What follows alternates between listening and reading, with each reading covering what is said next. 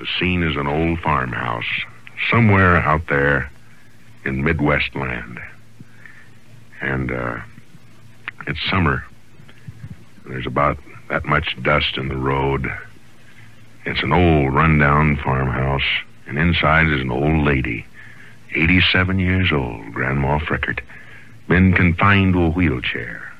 The term we use is shut-in.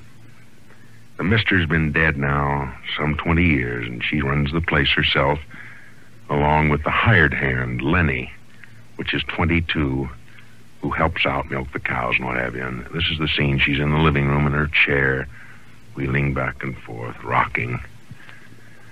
And over the fireplace is a rifle, and the beaded curtains and the knotty pine pillow, which says Niagara Falls, 1934.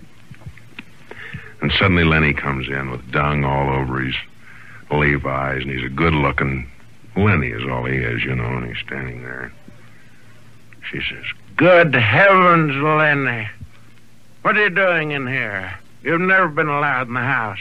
Why, if the mister was alive, he'd kill you. Now you get on out and get about your chores. Lenny, what are you doing? Good God. You're exposing yourself.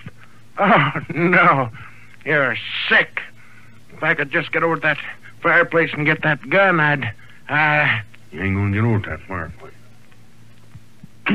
Oh, God in heaven. Oh, if I could just get over the telephone, I'd call Sheriff Bain. You ain't gonna get over the telephone. Oh, Lenny, don't touch me, please. I beg of you. I'm church people. Don't attack me. Lenny, please. Lenny.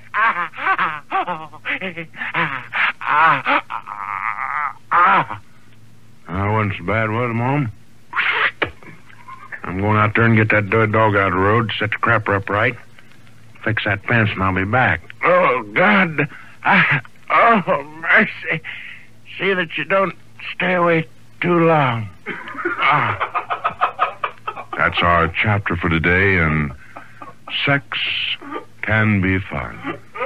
Join us again tomorrow when the makers of aluminum screens brings you Grandma Frickert, Chapter 365, Book 12, Sex Can Be Fun After 60.